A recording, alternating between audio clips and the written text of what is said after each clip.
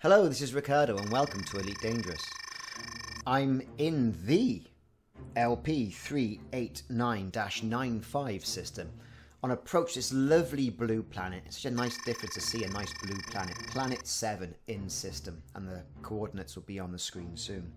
And I'm pursuing part 6 of the INRA base and mycoid virus development mystery that's been unraveling over the past couple of days. I've put the location of the system and the planet in the picture-in-picture on the screen to save you roaming around the system looking for it yourself. There are going to be logs involved, like with my other episodes in this series, so there is going to be a spoiler alert. But if you haven't already done so, please can I ask you to click the subscribe and the like button if you haven't already done so that you can see more videos of this ilk that I'm putting on YouTube. So, we're going to play the music, we're going to sit back and we're going to enjoy the Velasquez Medical Research Centre, where they've developed a vaccine for the mycoid virus. Speak to you soon. Spoiler alert. Spoiler alert.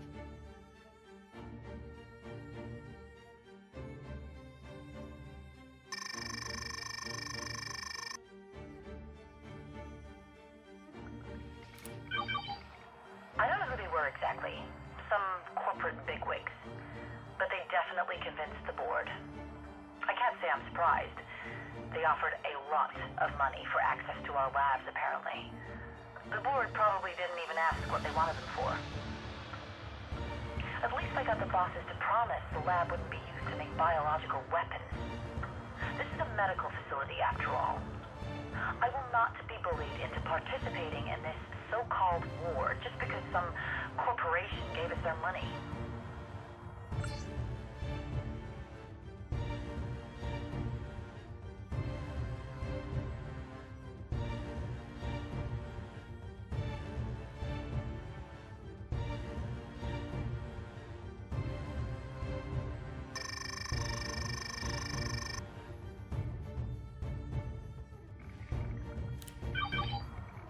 Out, they want us to make some kind of vaccine, an antidote for an unnamed biological weapon. They've given us samples and data, but whenever we press for more information, our requests are met with silence. We're working in the dark, with our hands tied behind our backs.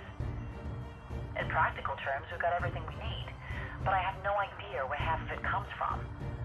They've given us material the weapon's been tested on, both organic and inorganic. Human and non-human. I'm starting to wonder if the weapon's even designed to target humans.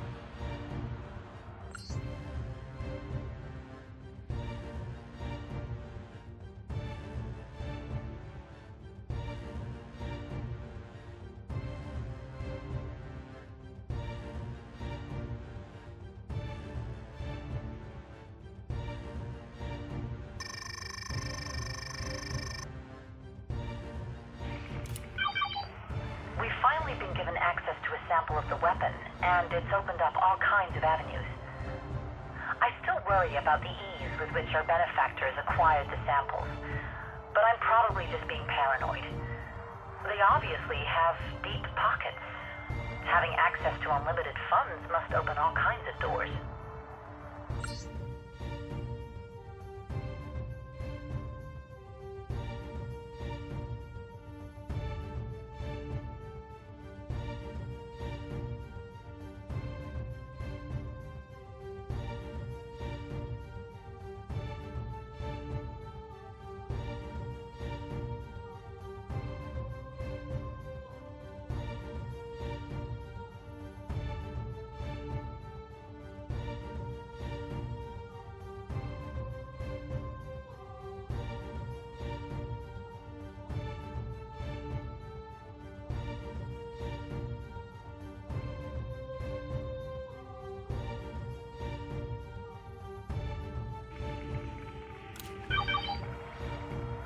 After months of research, the solution ended up being pretty simple.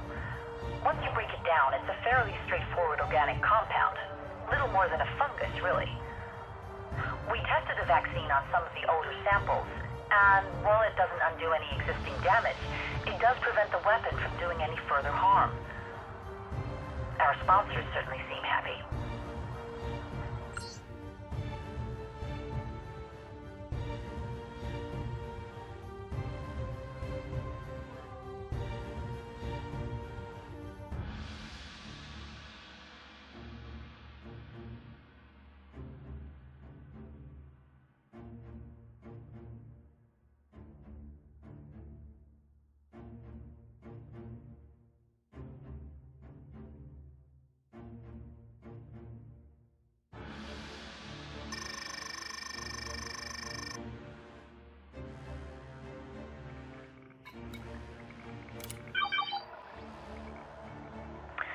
The lab is being dismantled. Seems our sponsors want to move us to a new location. Their representatives appeared a few days ago, demanded that all data be transferred to their servers and all samples be put into storage, ready to be moved. Why are they doing this? The lab more than meets our needs. They made sure of it. I tried to talk to them, but I just got stonewalled. Apparently, all information is on a need-to-know basis. And I don't need to know.